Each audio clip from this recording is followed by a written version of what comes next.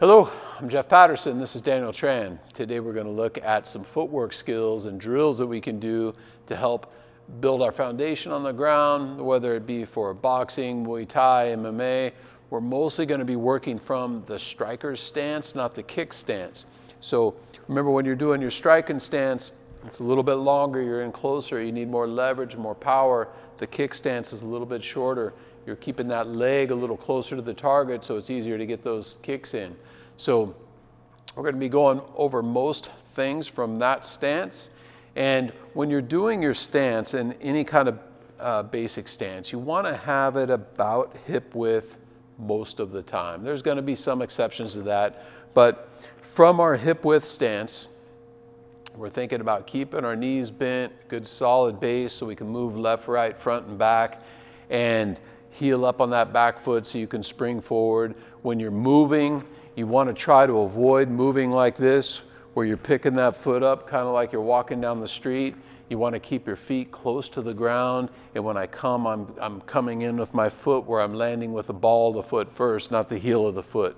So as you're moving around through these different stances and these different transitions with the feet, kind of keep that in mind. We're always looking for that hip width stance, knees bent, good solid foundation, 4 directions, front, back, left, and right, and then also moving the feet with taking the least amount of time in the air. So I don't want to be walking around and stepping like this when I'm doing my footwork. So as we're doing this, we're going to use this drill for what we could use, make it kind of a little more realistic, a bit of a workout, but also talk about the applications of the training. So when we're doing this and we're running through the stance, instead of just being in your stance and waiting for the next footwork command or the next footwork drill that you're going to play, you're going to be working on your rhythm. You're going to be moving around, changing your body weight, your leg elevation, moving front, back, left, right, moving the head a little bit, working your slipping, your bob and weaving, and just kind of flowing with the stance. So it's going to be a little bit more active. So we're going to go through a few different footwork exercises. Coach Daniel, if you could come out here, please. And so the first one we're going to look at from the stance, go ahead and get into your rhythm, is he's going to play shuffle step, and we're going to go off the left side, right side, front, and back. So when I say break right, he goes right away. And he's trying to respond immediately, so he's really springing into that step. Break left, front, front, back, back, right, right, left, left, front, front, back, back, right, left. Good. So you notice how when he's moving around, every time he steps, if he goes to the right, he's not stepping here and then bringing this foot in and making it narrow on the stance. Every single time he moves, if this foot moves 3 inches this way, this foot's only going to move 3 inches. So I've always got that hip width stance and a good stable base. Okay, the next footwork series we're going to play is the pendulum and the cross step. So when you're doing the pendulum to the front and the rear, it's just kind of like this. When you're doing the cross step, if you're going to the right, you're going to cross step here. If you're going to the left, you're going to cross step in the rear. We're working that side side.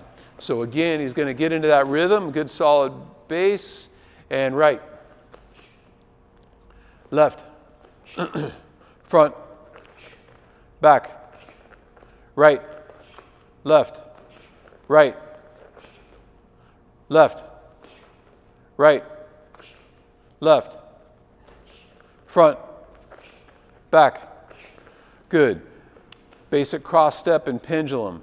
Now we're going to move into the quarter turns. On the quarter turns, there's 3 variations of these. We're going to do the small quarter, big quarter, and the slipping or bobbing quarter. And so when we're doing the quarter turn, on the small quarter, this front foot is not going to do anything but pivot. So I want to think about, if I'm facing this direction, when I do my quarter turn, I'm going to go 90 degrees.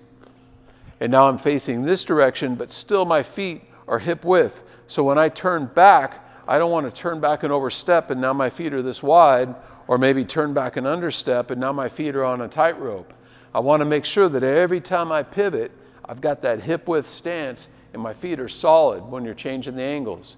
So let's do the small quarter.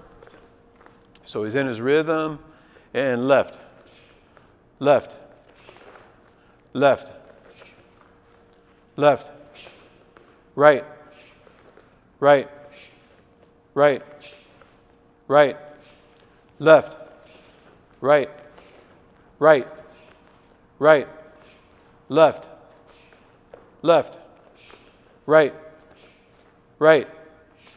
Good. The big quarter, same idea. We're still turning 90 degrees. We're still keeping that hip width every time you pivot. But now we're changing. We're moving off the line. So Coach Daniel, could you stand here in front of me, please? So when he's in front of me, if I do that small quarter and I turn here, now I'm in a bad position where he can attack me. So if I want to do my quarter turn with somebody here, I do what we call a big quarter. So I'm going to step with this foot and turn, and now I've got the advantage on the angle. So we're going to be working the big quarter on this series. So left, left, left, left, and right, right, right, right. Now notice how when he's going to the right, he's cross-stepping with this lead stance. Sometimes when we go to the right, he'll drag that front foot. So go to the right. Yeah, and he brings it off the stance this way. So his initial movement will be with that back foot, and this one will come around. Or sometimes you might cross step and come out here depending on the distance you are from your partner and what technique you're trying to apply.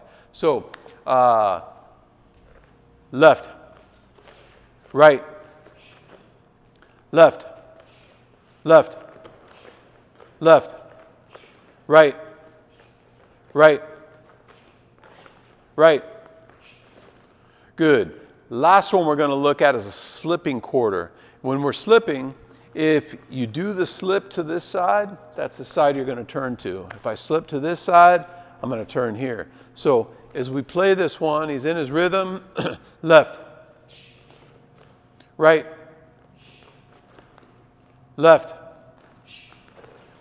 left, left, right, right, right. Good. That's the variations on the quarter turn. Okay, lastly, we're going to look at quick exchange. The quick exchange, we're going to do two variations, but the first variation is just a standard quick exchange. So could you come here, please? So he starts in one lead, and he switches the other lead, and back. Keep that rhythm going. Switch, switch, switch, switch. Now we're going to do the quick exchange with the fadeaway. So he's in his left lead stance and switch. He fades off to the side. Notice how he's not coming forward now with that right foot. Do it again. Now change lead, do the other side. Stay in that right lead, work the fadeaway on this side. Good. And then we're going to do one more. So on this one, we're going to do a side step. Oftentimes when I'm teaching this to somebody, I'll teach them to do this because it's very simple. Just, and you get used to that kind of rhythm and moving from left to right. But really, all we're doing is step and turn, using your hips and your body, thinking about driving that punch in when you turn here. So when he's going through the rhythm, go ahead, go, go, go. Good. Okay, so those are the basic footwork patterns we're going to play. Now, a way that you can practice these is we're going to go through them as a list, and we're just going to rep them out. So we're going to start, go ahead and go into your rhythm. And when we start, we're just going to work one at a time. So the first one, we're going to work the side, side, front, and back. Go.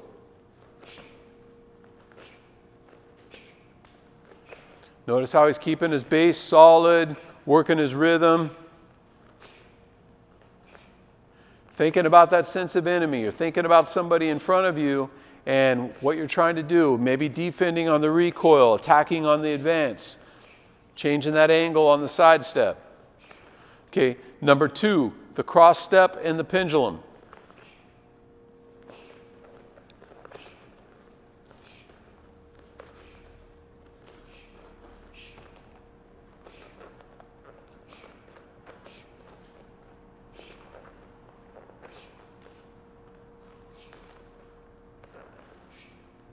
Number 3, the quarter turns. Small quarter, big quarter, and slipping quarter. Go.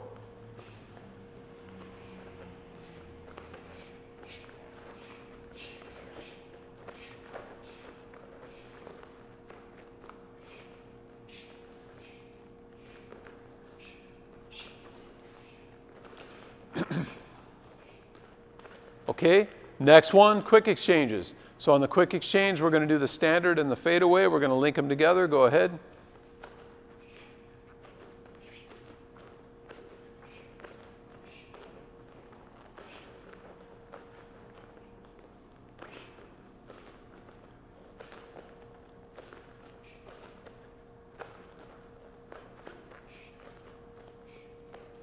And last one, side step.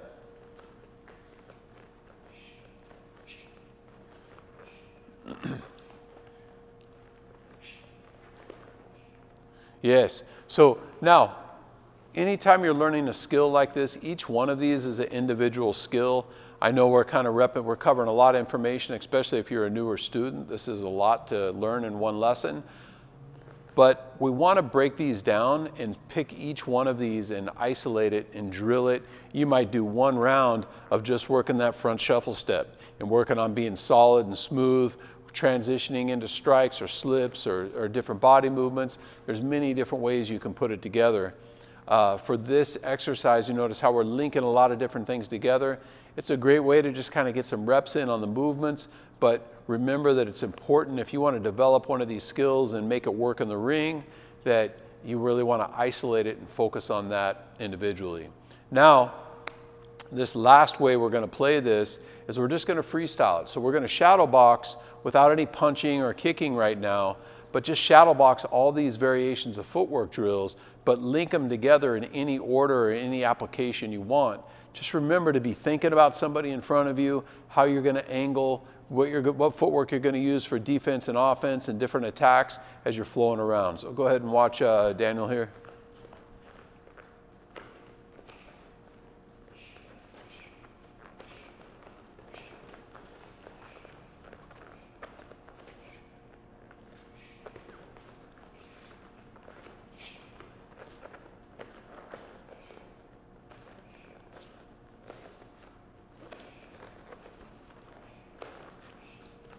All right, good, thank you. So basic footwork drills, but it can be very advanced as well. I've seen and worked with a lot of fighters in my time in martial arts. I've been training for about 35 years, and some of the best fighters, they'll get into the gym and they're working on their basic shuffle step. Even after they've been fighting pro for a number of years, they're working on that rhythm, that timing, that distance.